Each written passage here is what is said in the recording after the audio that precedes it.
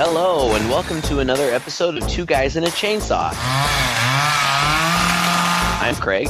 And I'm Todd. And I chose the movie this week, and the movie that we're doing this week is 2017's The Babysitter, which was originally shot in 2015 and slated for a theatrical debut, but Netflix got the distribution rights, and it ended up not being released until October of this year.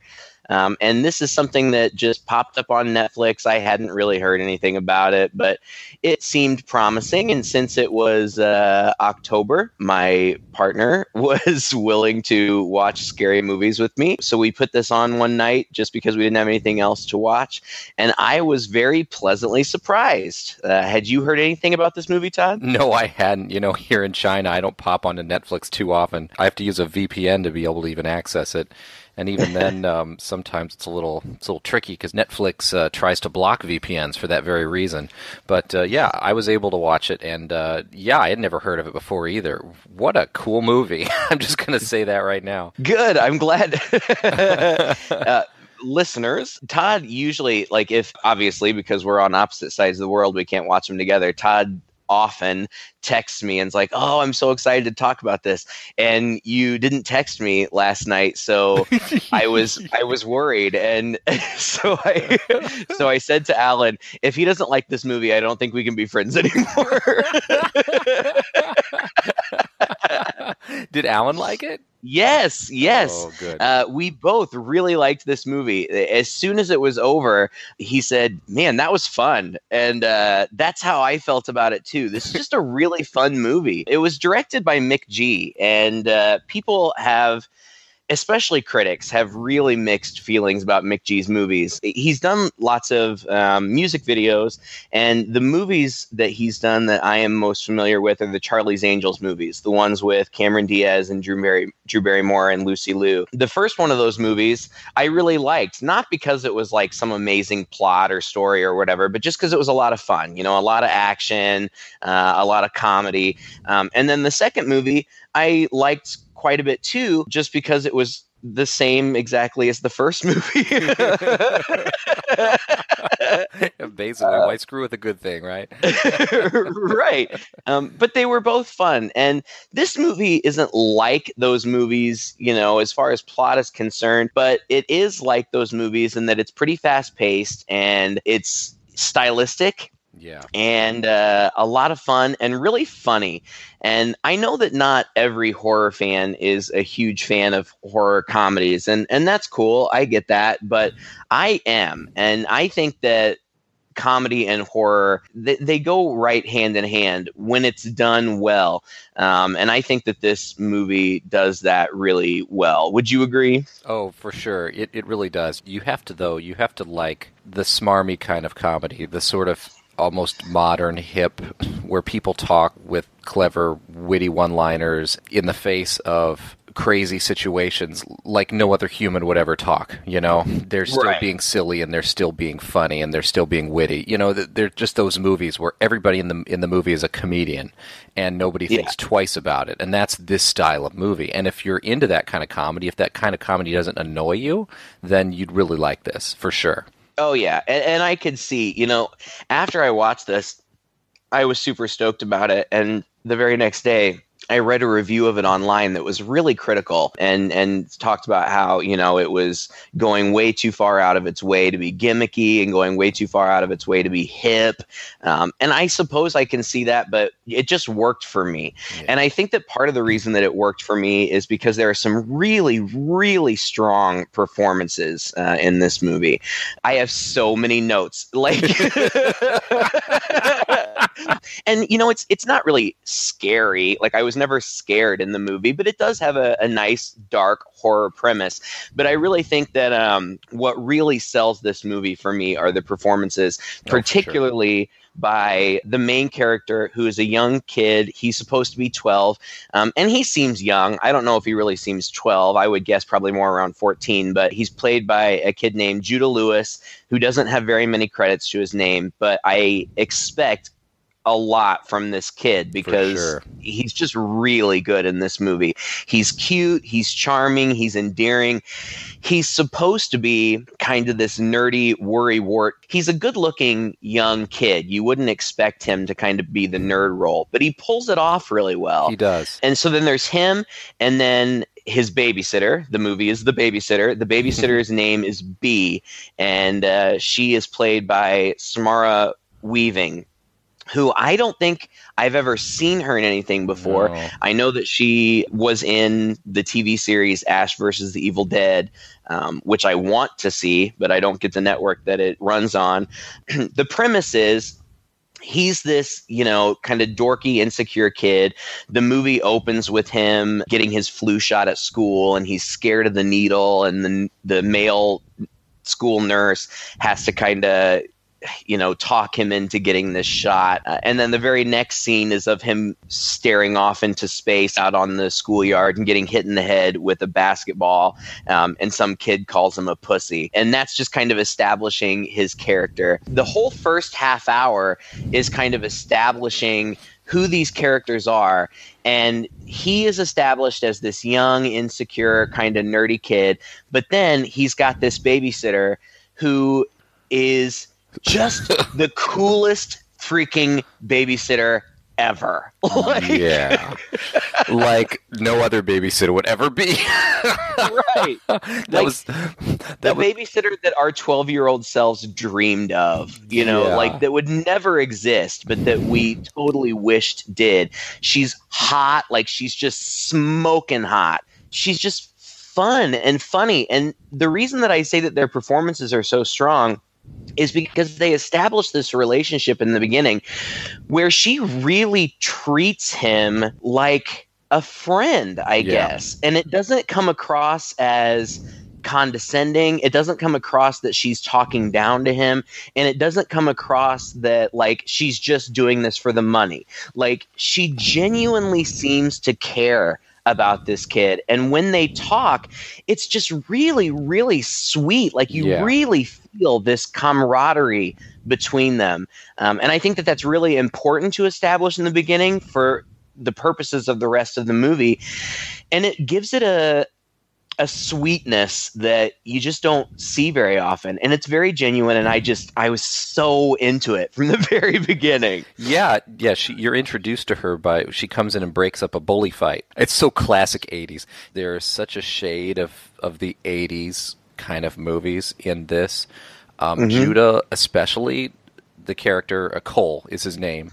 He looks just like he was plucked out of the Goonies. Yeah. And he plays really sincere, just like a 12-year-old kid. And this woman comes in, and when he is beset by 3 bullies on bikes, it is that classic walking down the street home from school, and here come 3 bullies on a bike to surround him. And I have to say that the only criticism I have for this movie is she is so cool as a babysitter.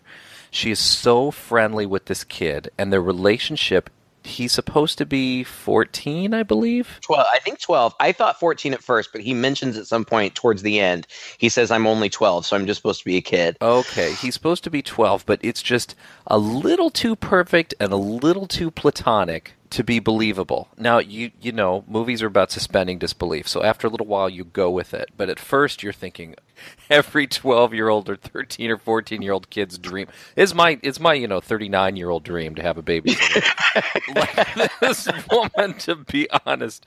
And it's cool, when she comes over, they're talking, and she's really nerdy, like he is.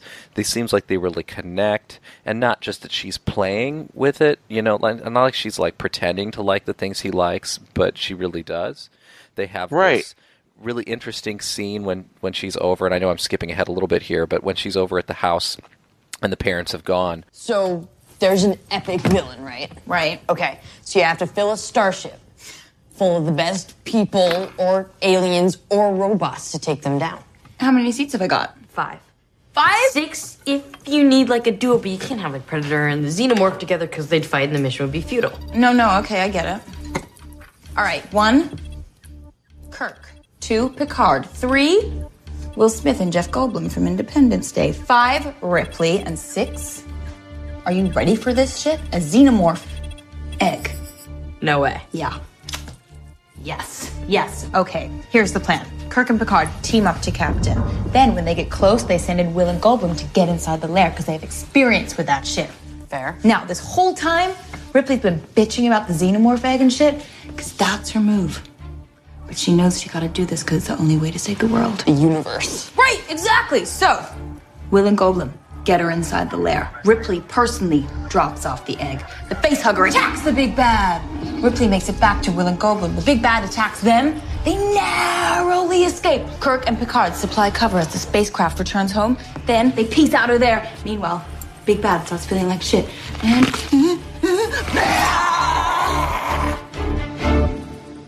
he's out. She knows all of the cool, nerdy movies and TV shows and things like that they totally click on that level, even though one look at this girl tells you she shouldn't. Right. But that's what makes her so cool. And again, you know, I hate to repeat myself, but that's what makes her the coolest. Like this hot, I can't say enough how hot she is. This girl is so hot. She really is. You would never expect her to be into the things that this kid is into, and he would never expect her to be either. But she is, or somehow, as it turns out, she is manipulative, but she's so good at it that you wouldn't ever suspect. It's established how he's kind of this geek at school and he gets picked on by these bullies. They're the ones that egg your house? You gotta punch them in the dick. And if they're chasing you, wait until they've almost got you and then drop like a bag of rocks. And then when they trip over you and they're on the ground, kick them in the dick. which is so funny, but like it's almost like a big sister kind of thing, but it's better that it's not your sister because she's also hot, and so like yeah, it would be problematic. We're also introduced to another character named Melanie, who is a girl about his age. They're standing outside the school waiting to be picked up, and her dad picks her up in this totally douchey like muscle car, which I only mentioned because it comes up later. But like he goes home and his mom is crawling around in the basement with spiders. I'm intentionally including all of these details because you can tell, you can even tell in the movie that these details are going to be important later. It's a very economical writing. It doesn't waste a scene, really. Right. And in some movies that bothers me, you know, like when something's so obviously highlighted, like, oh, I wonder if that's going to be important later. But in this movie, the payoffs were good enough that it didn't bother me. But he even says to his mom, am I a pussy? And she's kind of like, wow. And she says something motherly like, you know, you're just at an age where everything's really scary now and things won't be scary so long. So basically, yeah, but don't worry, you'll grow out of it. Both of his parents are kind of established as nice people, but, you know, like his dad takes him on a driving lesson and the kid's too scared to drive, so he won't drive. So the dad's like, it's okay, buddy, you know, maybe next week. And he puts him in the car or in the passenger seat. And he's like, now let's do some donuts. And like the kid's just sitting there like about to wet himself, trying to pretend like he's not scared. In many ways, it is a movie for today. It's super modern, and again, that might be something that turns people off, is the writing. And I could see where critics might say it's almost a little too clever, it's almost a little too hip, in that the way that people talk to each other in this movie, with a few exceptions where it goes a little overboard, like the adults cuss to the kids quite a bit. And I don't know, maybe in some neighborhoods, but I still don't see that adults speaking so loosely to kids as they do in this film.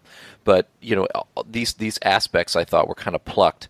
Like somebody mentions Instagram followers later, and here, you know, this is kind of a thing now where a lot of American kids don't care about getting their licenses anymore. Right. And so, you know, there's that aspect of it, and the relationship of the mom with the kid. Mom, I know pussy also means vagina. I'm not retarded. Cole Johnson, do not say retarded. But I can say pussy or Don't say it, okay? Go get me a lemonade. My God, he said pussy. So I liked the movie for that. I have to admit, I did think it went a little overboard. It was just a little too self-conscious at times, but I was willing to roll with it because it was funny. You know, it was really genuinely funny. Yeah, it's funny because you said, like, you know, it feels very 80s, and in many ways it really does. I mean, even that the whole first half hour is just setting up that they have this great relationship. And then that culminates in the parents going away. Like, the parents, I guess, it's just suggested that maybe they have been having some problems. So they've been going once a week to hotel therapy, which everybody assumes just means that they're going off once a week to have sex.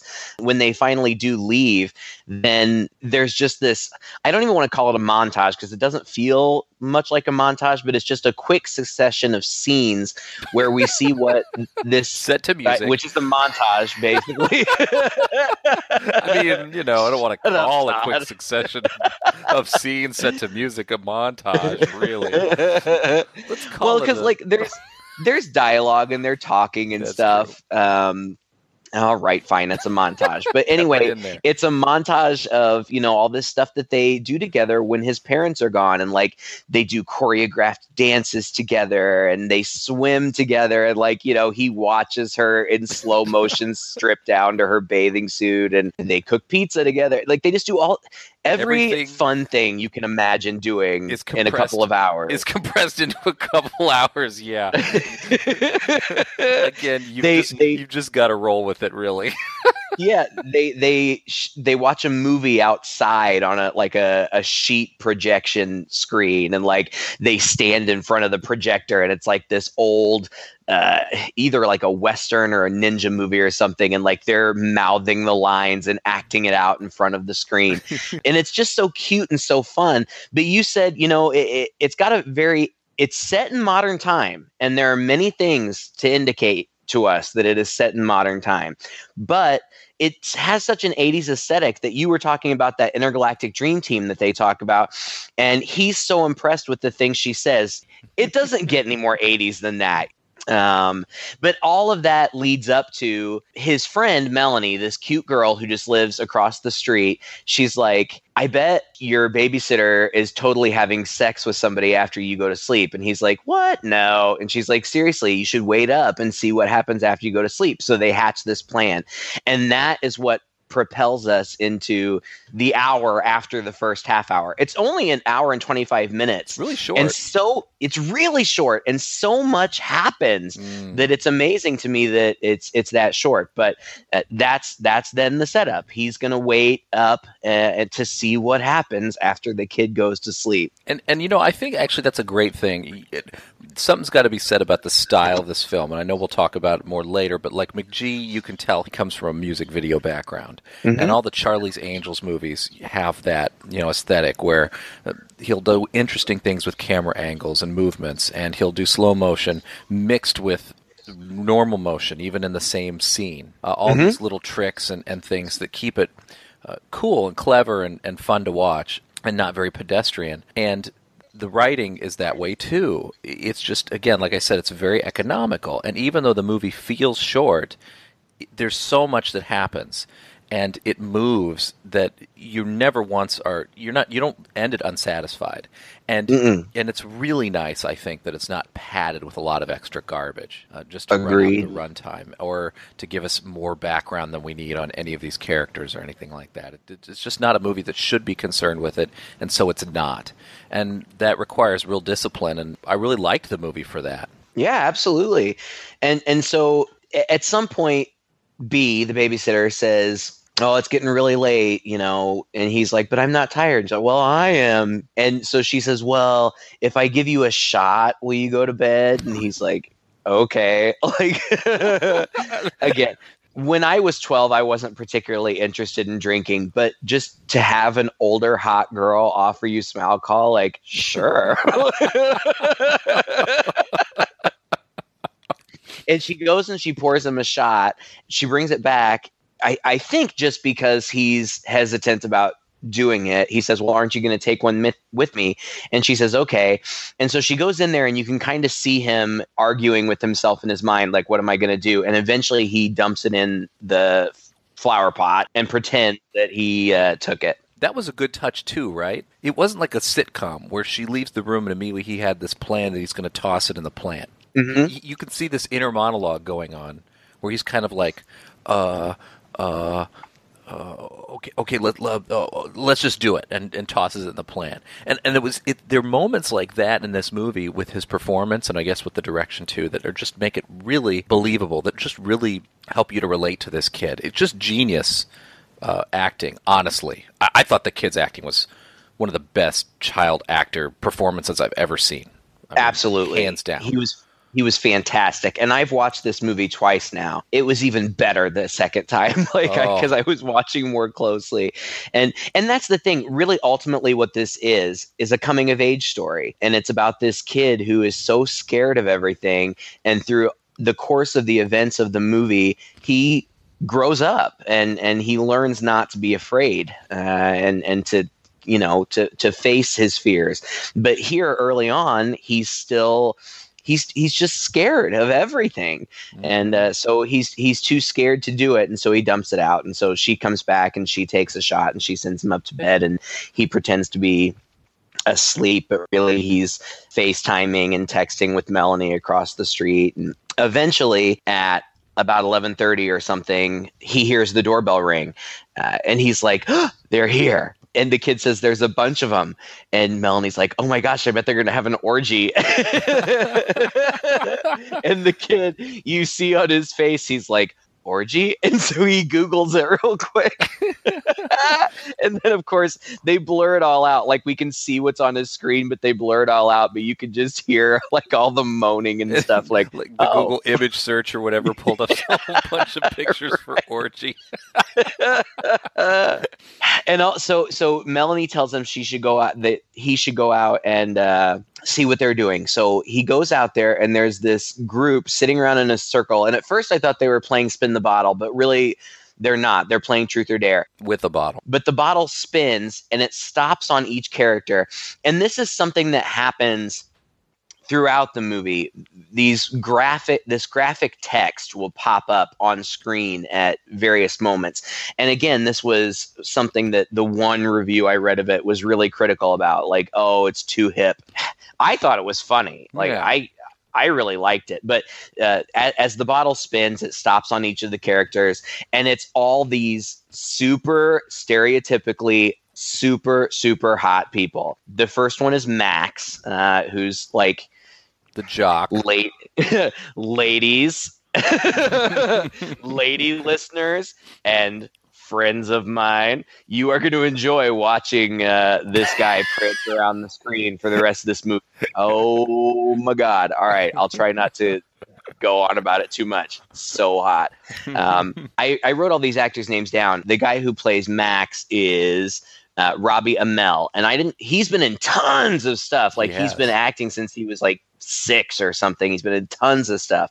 The only thing that I recognized him from was he in the new iteration of the X-Files. He's one of the agents, and I remembered him from that. Mm-hmm. And then you've got Allison, who is played by Bella Thorne, who's kind of this up-and-coming starlet. Yeah. She's on the TV series Scream on MTV, or she was. I think she got killed off. And then there's John, who's been in stuff, but I didn't really recognize him from much. He's played by Andrew Batchelor. And there's Sonia, who is played by Hana May Lee, who a lot of people like myself will probably recognize from the Pitch Perfect movies.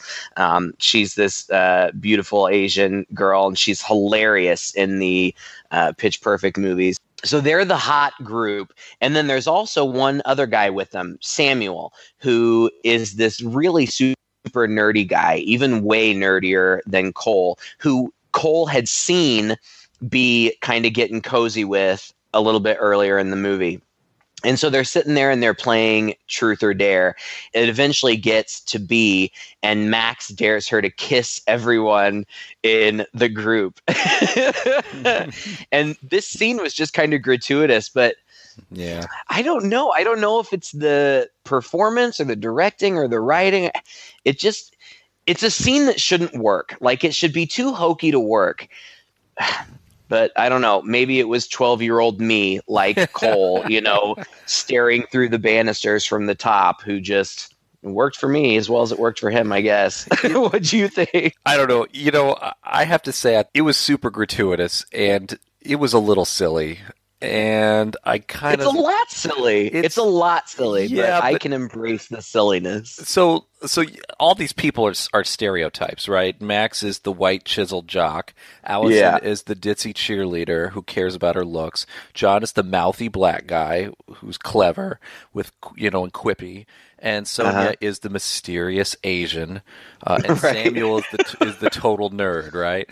And so, she goes to Max and she kisses him. She goes to Allison and they have this long kiss. Lots of tongue, lots close of up on the saliva. It's super gratuitous, and then John. Pretty hot though, right? Oh, it's hot. It's for sure. It kind of belongs in a different movie, but I was proud of those actresses. Like, yeah, go for it. I mean, do it. They really did. And then John's like over there gearing up again, just like the mouthy black guy. Oh man, I gotta get ready for this. And he's like got this like foot-long chapstick that he is applying to his lips and stuff. And then she goes over and she licks him. She licks his face. Yeah, licks his face. And then she goes over to Sonia, and they have this again. Like I said, it's like this almost like ritualistic, mysterious exchange. Mm-hmm. She kisses her forehead. She kisses her forehead. And they look at it. It's so goofy, honestly. But yeah, you're right. If you were a 12-year-old looking through the banister at this, you'd be pretty. You'd be pretty impressed. I didn't mind it. Just gotta say. At 12 years old, by the end of that, I probably would have been done and ready to go to bed.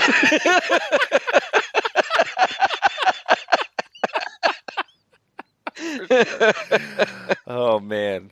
And then she gets to Samuel, and this is where I think everything about this scene, and maybe the gratuitousness of it was good in the respect that it really makes you uncomfortable at this point. Mm-hmm. This scene almost feels like it belongs in an 80s movie because it would be the kind of scene that we would look at now and we'd be really critical of. It's way too uncomfortable for our modern times. It's like we're kind of beyond this, or we think we're beyond this.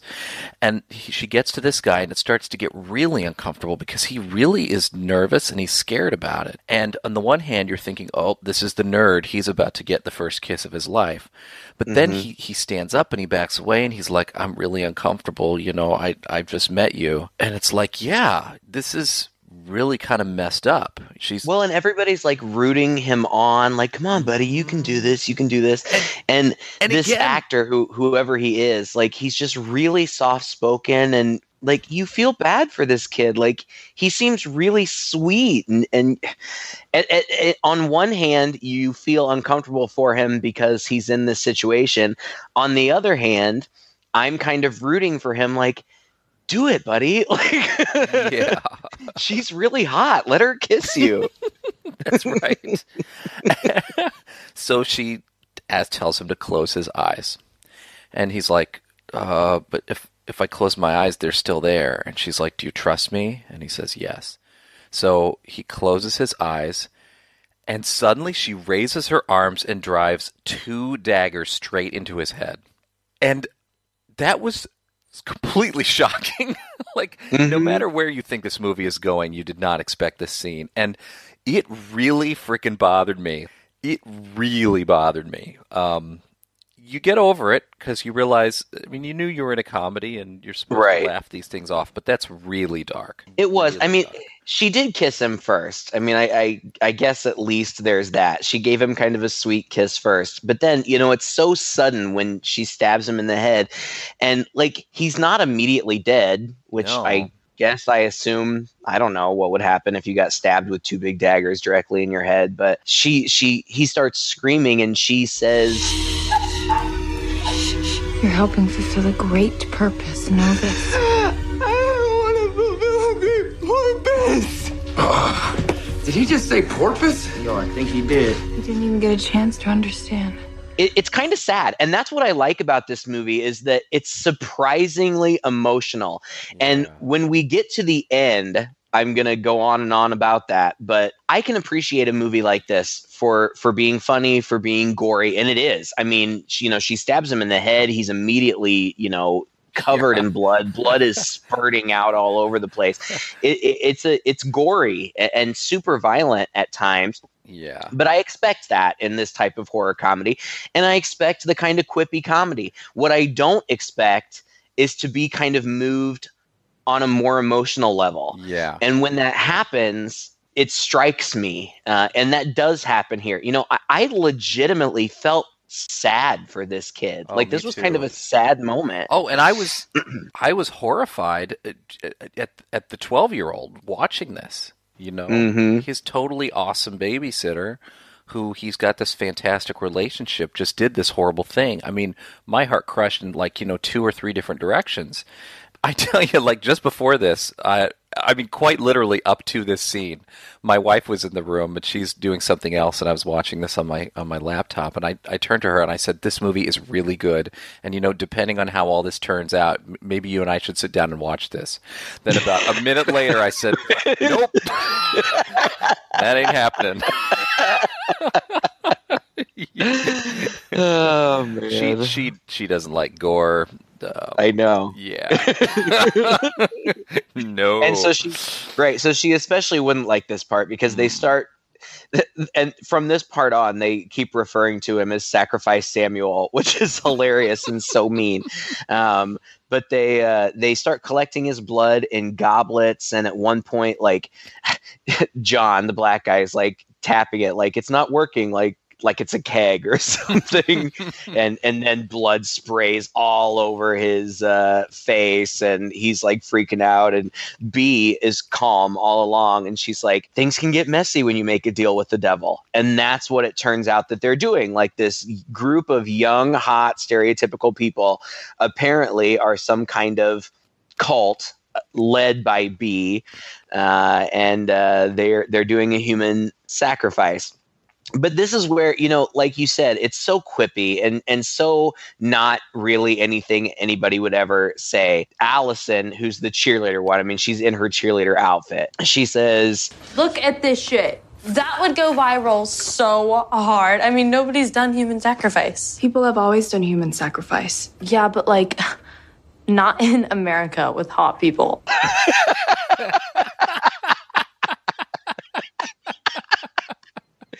and it is very, quote unquote hip, but at the same time, I feel like it's kind of genuinely reflective of American culture right now.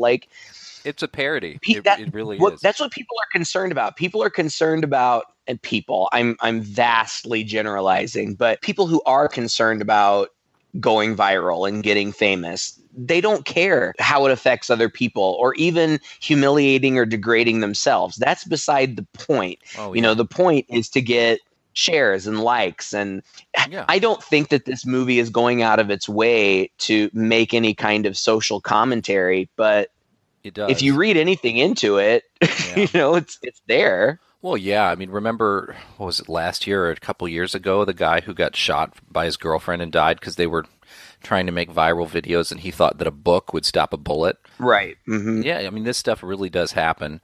So for her to comment on it, it's funny because it's true. It's definitely a satire in that way. You can kind of see the whole movie as a satire at several levels, like on American culture especially. You can look at the wittiness and the almost too clever for its own good stuff and read into that things like, what she's going for in this ritual that she does is just whatever you want, basically. It's just a sort of desire to be happy, and at what cost it doesn't matter. And the fact that these people, the thing that kind of strikes you as a little unreal about this movie is the fact that it seems like for most of the people at this, except for her, this is their first time. They're all newbies at this. Did you get that impression? Because she was instructing them, yeah, you need to do this. You got to collect the blood. Maybe Sonia, because she's so mysterious, has done it before and she's so calm, They didn't know what to do. They were just being instructed by her. So, yes. the fact that this doesn't bother any of them in the slightest, strikes you as a little unreal unless you see it, again, as satire. Yeah, I did get the impression that it was probably new for them. And you know, this is left very ambiguous. Gosh, I hate to kind of jump to and spoil the end. B says something like, well, I'm going to have to skip town again. So it seems like she has done this before. But the impression that I got, and this is just totally my interpretation, I think it's intentionally left ambiguous, but my impression was that she maybe has done this before and that she just kind of recruits these vapid people who want something entirely selfish but are willing to do anything for it, and therefore, you know, can help to serve her purpose. I don't know if that is what it's intended to be, or if she moves from place to place and genuinely makes friends with these types of people. But she doesn't particularly none of them seem to care about any of the rest of them. Yeah. So I don't know. It's just a weird dichotomy for a movie that has such an interesting emotional element with and believable, you know, with the kid, with where he is at, with his complex feelings that are very real and very natural for a kid at that age that you can really relate to. It's played against this group of people that aren't even people, you know? They're stock characters who have no emotional connection to each other or anything that's happening. They're just there to, you know, to spout witty one-liners at one another and just go through, you know, the plot. So to push the kid through his journey. But they're just kind of pawns in the story. Yeah, and I'm sitting here, you know, processing what you're saying, and I feel like we could talk for the next half hour about how that in itself is commentary, you know, how that's what I'm saying. Youth culture today, you know, it's so me, and but let's not. Okay. Let's keep going. Let's keep going. We try not to get too deep on this, guys. Right, and it's easy for us old folks to sit here and comment on youth culture. You know, I'm sure that we were probably just as self-absorbed as they were at their age. Anyway, so Cole sees all this, and he hears B say, okay, well, first of all, she's got this book. I'm going to call it the Necronomicon, even though they never call it that, because that's what I'm used to seeing in horror movies. But it's the devil's book, and it's the only one. Somehow she has it. And so they're looking at it, and she says, okay, let's get started before we have to go upstairs and get the blood of the innocent. And so he hears this, and of course he freaks out. And he runs up to his room, and he's looking all around, and there's cool camera angles, like kind of tracking shots in front of his face, and it's all very panicky, and it feels very panicky on the screen.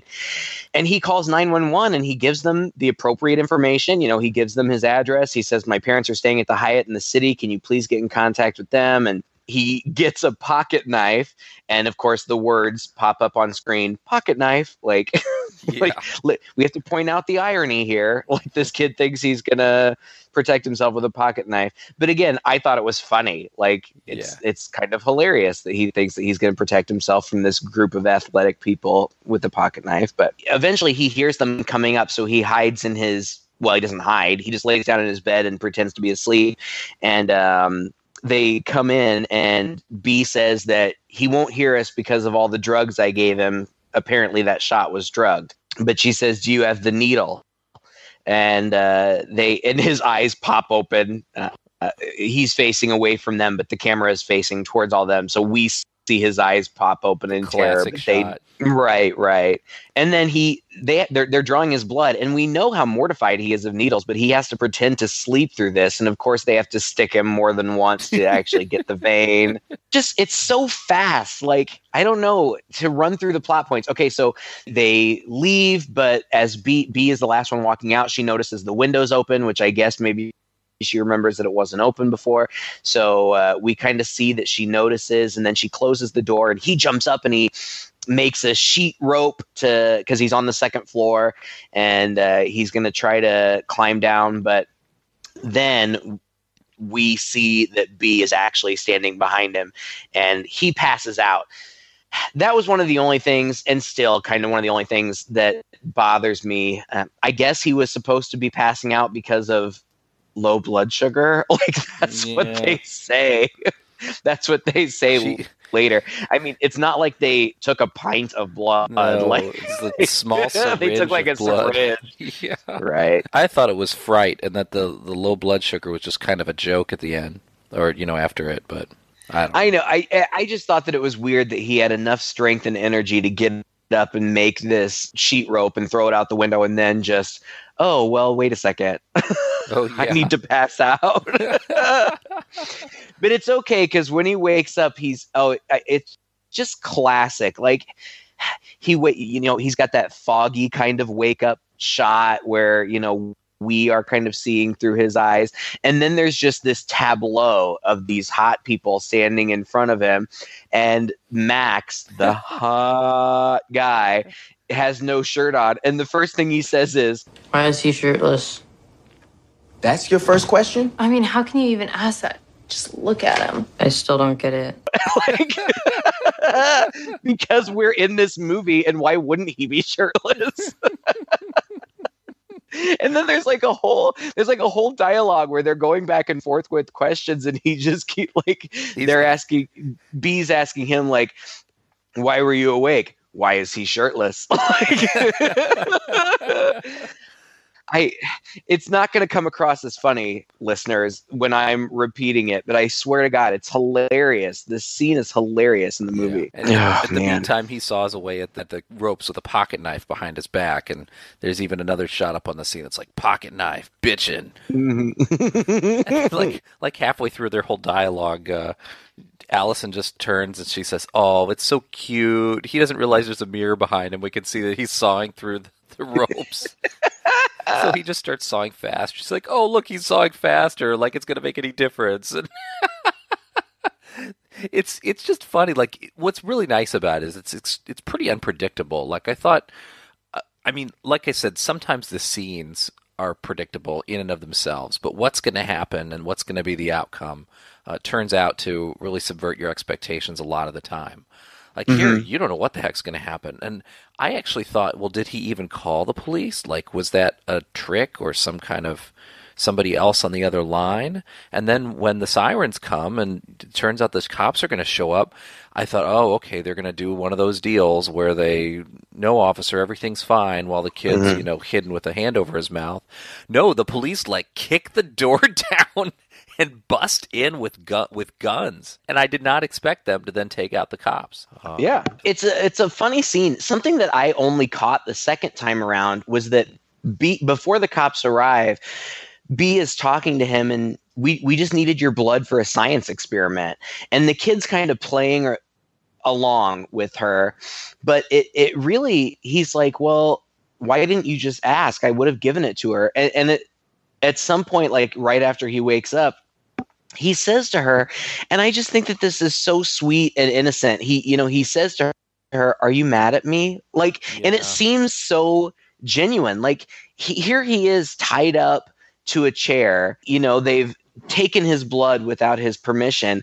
But and maybe, I don't know if the line was meant to be ironic, but he delivers it in such a sincere way. Like, are you mad at me? Like, through all this, he's really still concerned about, this is his friend. This is like his best friend. Well, he's still written as a 12-year-old, and his logic, his brain, it's actually pretty brilliant. His logic and everything that he says and that he does still comes from a very believable 12-year-old stance, whereas nobody else in the movies, believable. Sure.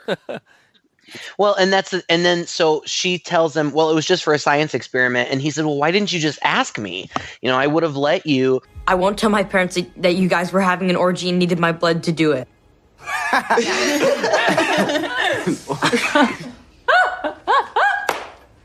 Do you even know what an orgy is?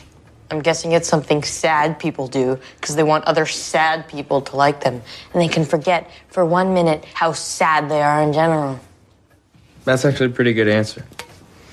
It was for a science project, okay? The orgy?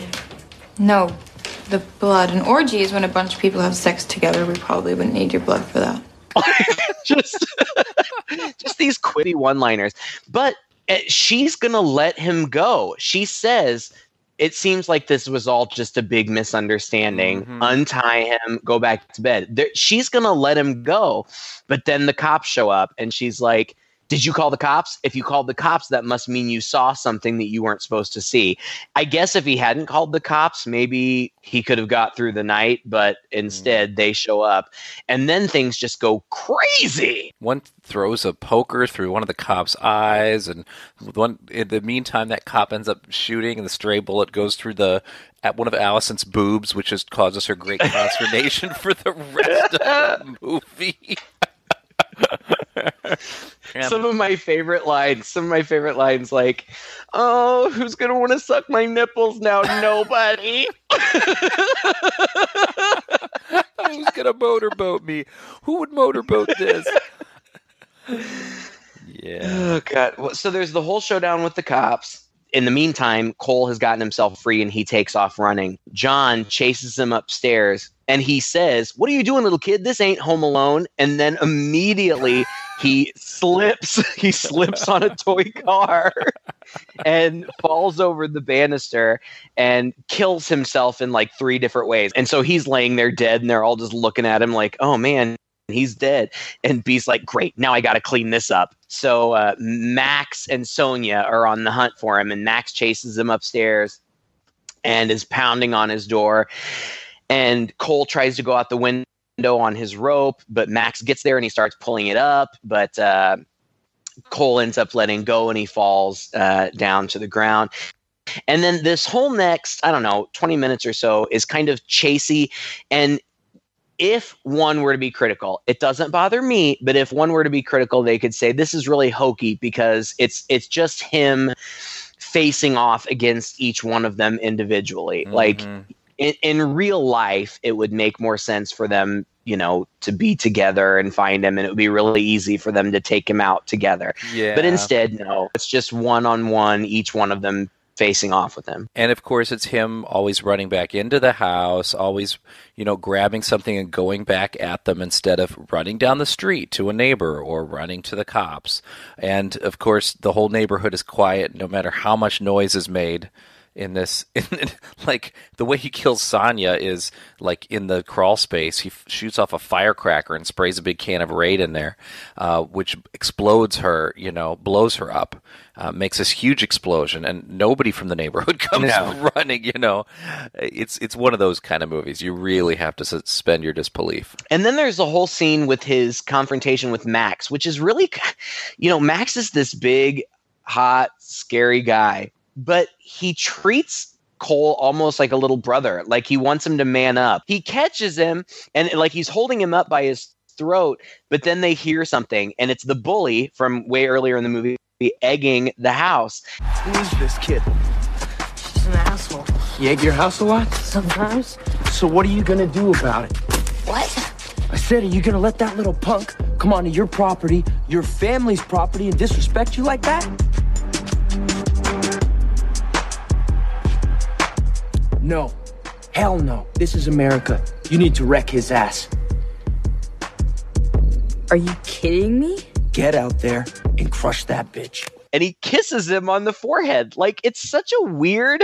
Yeah. But it's so weird, but for some reason it works. Like, it's funny. Like, this guy is so crazy and bizarre that in one moment he's going to kill this kid, and then in the next moment he's giving him the big brother pep talk and giving him a kiss on the forehead and, like, patting him on the butt. Like, you can do it, buddy. Well, to be fair, it only works because we realize by this point that this is just a crazy movie that's willing to go about any place, for a laugh. Right. Not because it's true to character or it's, realistic in any way, shape, or form. It's just that by now we're kind of realized we've stumbled into the Naked Gun of the kind of a movie. So yeah, you can go with it, and it's funny. It really is funny, but it gives him that another moment where he tries to stand up to this bully and he fails yet again. Yeah, sadly. But so then Cole comes and he's like, well, I'm at least proud of you for standing up for yourself, but I'm going to kill you now. And so then he chases him to his treehouse, and Cole is up in his treehouse, and the guy's like, like he's doing the Friday the 13th thing. That was funny. And eventually he crawls up there and he's like, don't worry, little guy, I'm not going to let you die with egg on your face, because the bully had smashed an egg on the kid's head. He wipes...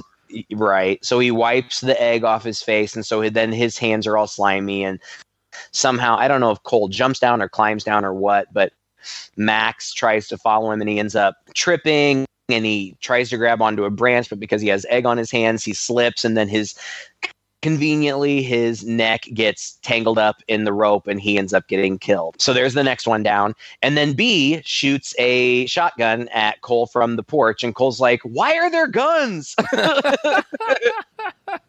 And he runs across the street to Melanie's house where he finds Melanie, who's alone, and they hide, and there's kind of a tense moment. But then Cole and Melanie end up in the bathroom, and he's like, I'm going to take care of this. I'm going to protect you. I should have never gotten you into this.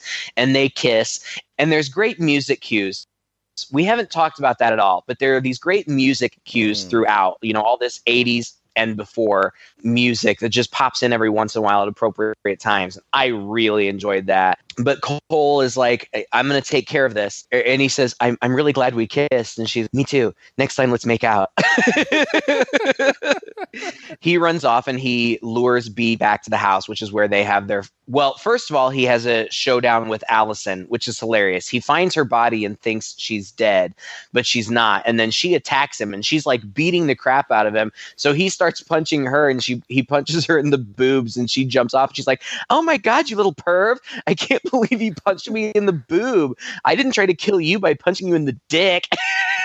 And like they have this whole conversation where she talks about how this spell was supposed to make their big dreams come true and she just wanted to be a journalist, and he tries to flatter her and he's like, well, you're still pretty, you could still be, and she plays along with it for a little while, but then she attacks him again, and just when it looks like she's going to kill him, B blows her head off.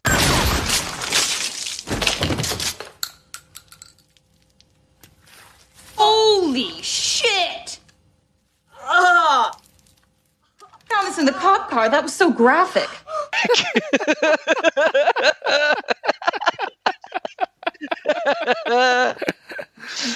Oh, man. But that leads up to them having, a conversation, an adult conversation. Yeah. Like, what's going on? Like, he wants to know. He's got her book and he's got a lighter and he's like, I'll burn your book. I want to know what's going on. I deserve to know what's going on. And she kind of tells him, you can get whatever wish you want.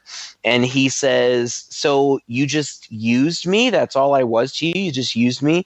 And she's like, no, I chose you. You're my guy.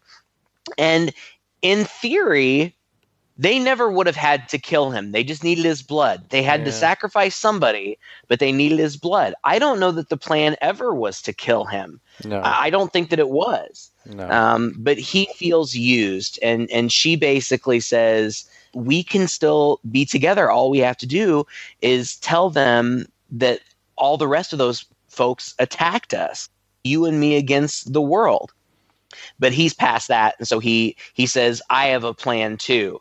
And he lights the book on fire, and he throws it in the corner near the front of the house, and she bats it out.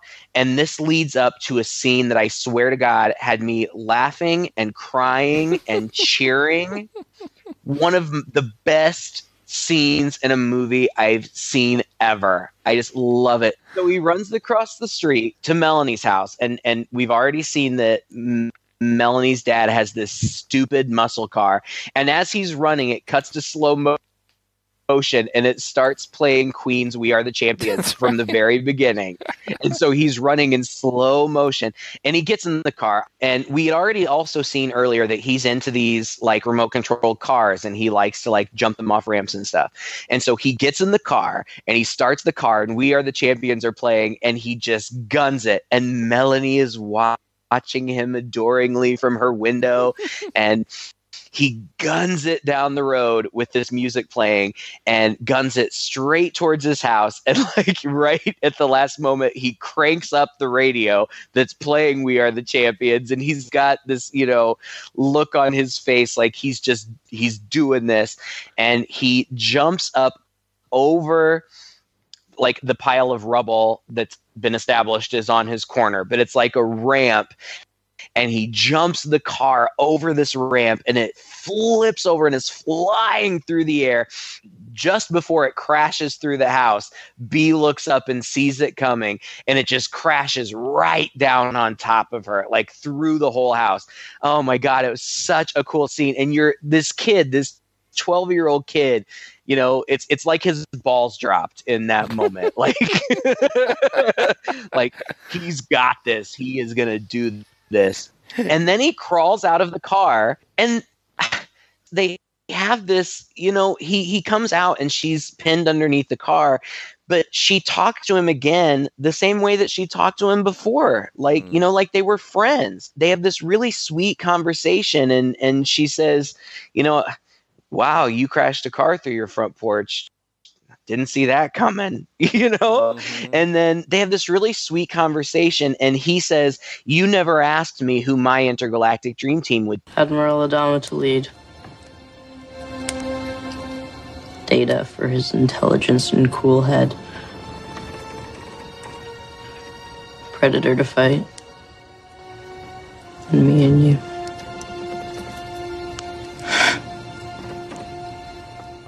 You didn't say we could add ourselves. Science fiction, you can do anything. Well, I guess that's true. But don't you get it yet?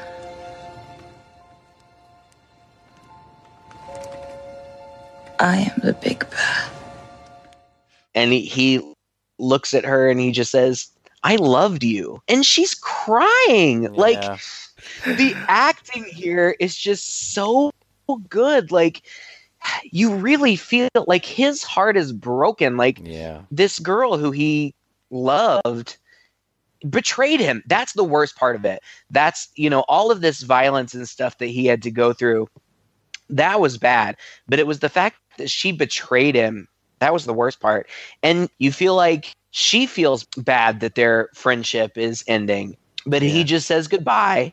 And then the cops show up, and he has a cute little sweet scene with Melanie where she gives him a kiss in front of her dad. And the parents show up, and they're like, oh my gosh, what happened? What happened? What happened? And he just kind of walks away from them towards the rubble of his house and looks back and says, I don't need a babysitter anymore. And it's just this really sweet coming of age kind of thing. And that's legit where the movie ends. You know, that emotional scene at the end, that is what just sold it for me. I was so, after that, I was like, this movie rocks. Like, I loved it so much. It was very much in the vein of the Final Girls in some ways, yeah? This really tender relationship.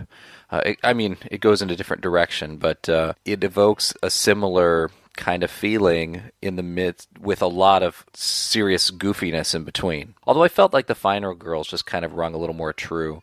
I just loved this movie. I thought it was wonderful. Loved it from beginning to end. I can understand the criticisms against it, but honestly, who cares? It's a movie. You know, I'm willing to I don't do that with every movie, but with this movie, I'll give it a pass because it was so entertaining, right?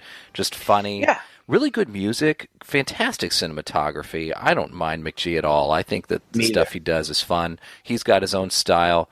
You know, if you can sit through 5 Wes Anderson movies in a row, then you can sit through a movie that feels like a music video. You know, who cares? Right. It was just a fun movie, and I wasn't expecting it to have the pathos that it had. You know, really wasn't. Even as the movie went on, you know, I just didn't expect it to end on that note. I wasn't crying by the end, but I was super emotional about it as well. Definitely. It's really rare for me in movies, period, to have that kind of emotional investment in characters, and especially in horror movies, because usually in horror movies, they don't even try, and that's okay. I'm not looking for that kind of emotional investment most of the time, but those two characters, and I'm sure the writing and the direction played a large part, but I really think that it was the performance of those two actors, the actors who played Cole and B. Like, I bought their relationship so much, and I was so invested in both of them as characters. And then at the end, she outright says, I'm the big bad, I am the villain. And yeah, you are, but gosh, I still have this, and I'm still sad that your relationship is over. Like, I wish you could still be friends. Darn it, you guys had a good thing going there. You really did. I agree with you. I love this movie. I have and will continue to recommend it to people. It's fun. It's a fun movie. Watch this movie. Well, thank you for listening to another episode of Two Guys in a Chainsaw. If you liked this episode, we have a bazillion back episodes you could listen to. Please feel free to comment. Let us know what you thought about this movie. Unless you didn't like it, because then I might have to get nasty. No, just kidding. We're open to any conversation that you may have. We're also open to any movies that you would like for us to watch and review. You can find us on Stitcher, on iTunes. We're on Facebook. Until next week, I'm Craig. And I'm Todd. With Two Guys and a Chainsaw.